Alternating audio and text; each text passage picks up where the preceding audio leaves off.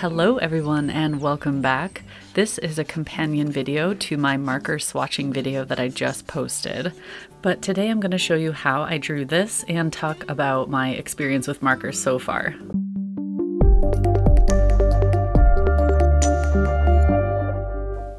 And just a heads up, I have a new Skillshare class showing my whole marker process.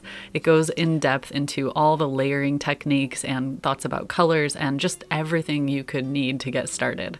So if you want to dive deeper, I highly recommend you check that out. You can also download it on Gumroad. All the links are in the description. All right, let's get started with today's demo. I'll be sharing my top 5 tips for what has been helping me progress in my marker journey. And the first tip is probably pretty obvious, and I know I've said it before, but start with the lightest values. The beautiful thing about having a background in watercolor is that I'm very used to preserving my highlights, meaning the color of the paper, the white of the paper, is my brightest bright. Same thing goes for markers. So if you have a background in watercolor, you probably are already one step ahead.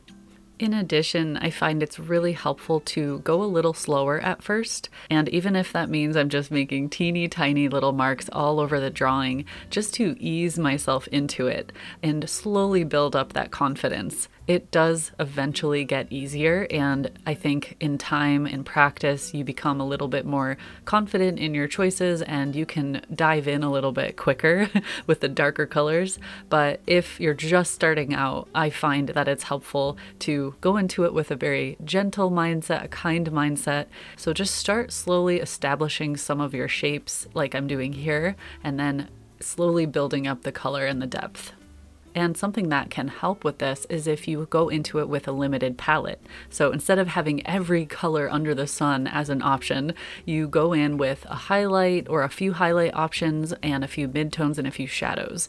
And that automatically takes away some of the guesswork, and you kind of have more of a game plan about where to go with your colors. Throughout the drawing, you'll be layering colors, and those will also lead to more color options, so it already can feel really complicated.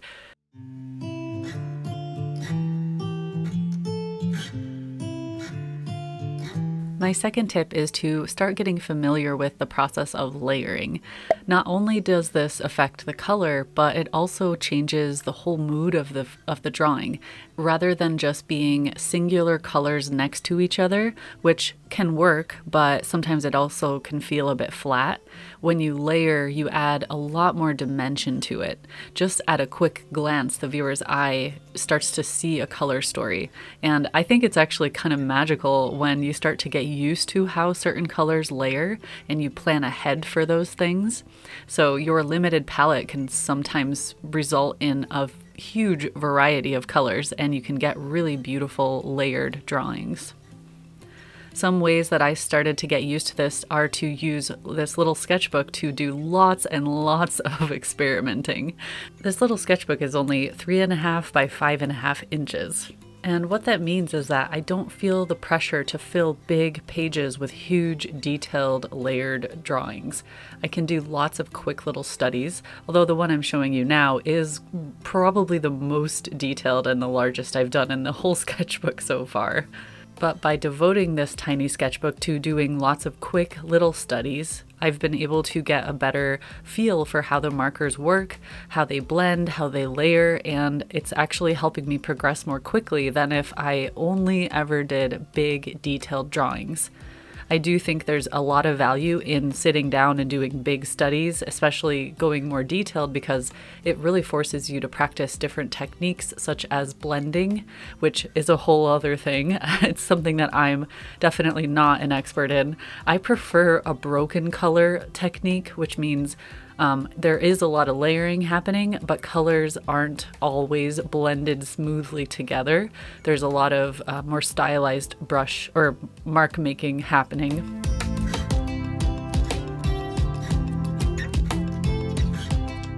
My next tip is about supplies, and once again this might be super obvious, but it was something that I kind of overlooked at first. I've talked about my marker journey in another video, so if you want to hear more of an in-depth story about that. You can go watch it. But when I bought my first set of markers, I had never even considered the fact that different brands might have different qualities and the different shapes of the markers might be good or bad. And I just bought whatever was closest to me. And over time, I gave up on markers and came back to them over and over again. And it wasn't until last year when I bought my first set of Shinhan Touch Twin markers where I really fell in love with it. And I realized, wow, the actual shape of the marker makes a difference. This might sound strange to some people, but honestly, when I switch between different types or different shapes of markers, I feel such a drastic difference in my ability to control the marker and my comfort over longer sketch sessions. And I also found such a huge difference in experience between the different types of nibs. So comparing the brush tips versus the chisel tips, that made a huge difference in my enjoyment factor. And by now I've tried so many different brands and shapes and sizes that I really know what I like. And now I can just slowly build up my marker collection and accumulate colors, although, you know, I feel like I'm done for a long time because I have so many colors. And paper, of course, is going to make a huge difference, which is another thing I overlooked. I just was using random sketchbooks and different papers I already owned, never even considering things like how much the paper absorbs ink, or whether it's going to cause the marker ink to feather or give you crisp edges. And there are actual marker papers that make the experience so much more enjoyable. And now that I have some of those papers, I'm drawing way more often. It feels similar to watercolor in that sense, where the paper makes such a difference. You don't want to be painting on paper that isn't meant for watercolor. If you do, you are seriously going to struggle. And that's exactly how I felt when I switched to good paper in my marker journey.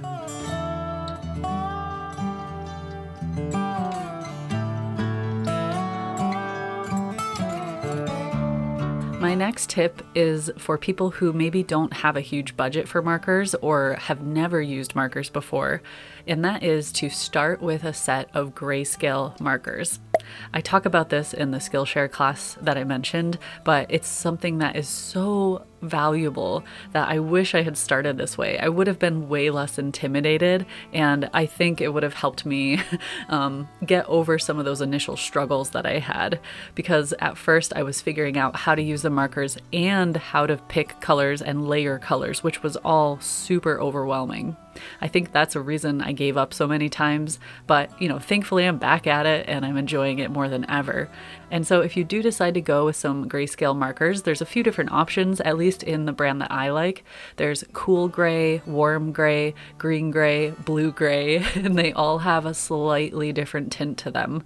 I personally fell in love with warm gray because it just has a bit more of an inviting look to it, and it layers really well with all of my other colors.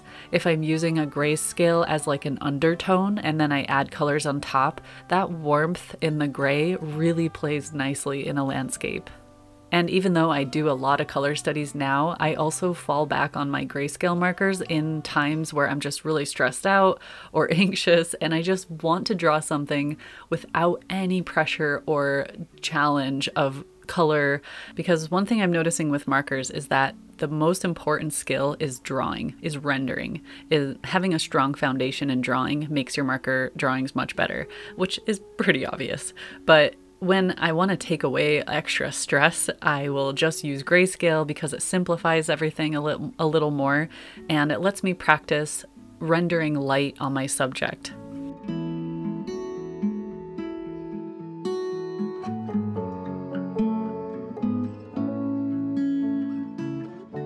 My final tip is a bit more challenging to discuss, and that is style. So first of all, if you are watching this, especially all the way to the end, I assume that you like more stylized marker drawings. Something about that more loose approach appeals to you. And maybe you either do it yourself or you want to be able to do it, and that only comes with time. So don't feel like when you first sit down to do your first marker drawing, you need to accomplish this. You probably won't. I didn't. And I have a very loose painting style, so I actually assumed straight off the bat that my marker drawings would replicate that. And I was so wrong. But it did happen in time, and that is only because of that brush mileage, as I call it, or in this case, marker mileage.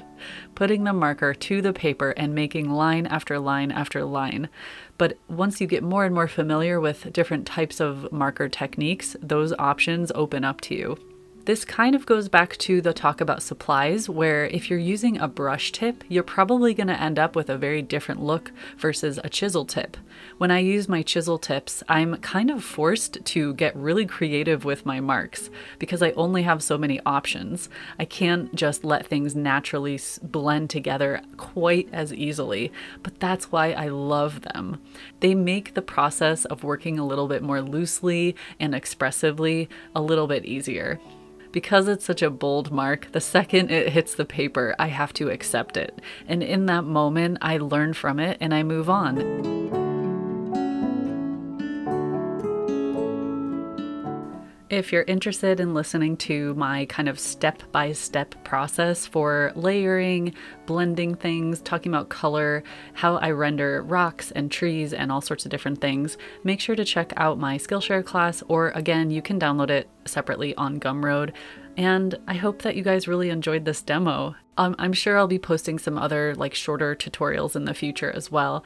But for now, I'm just going to keep enjoying the process of learning, and I hope you do as well. Thanks so much for watching, everybody. I'll see you all again soon. Take care.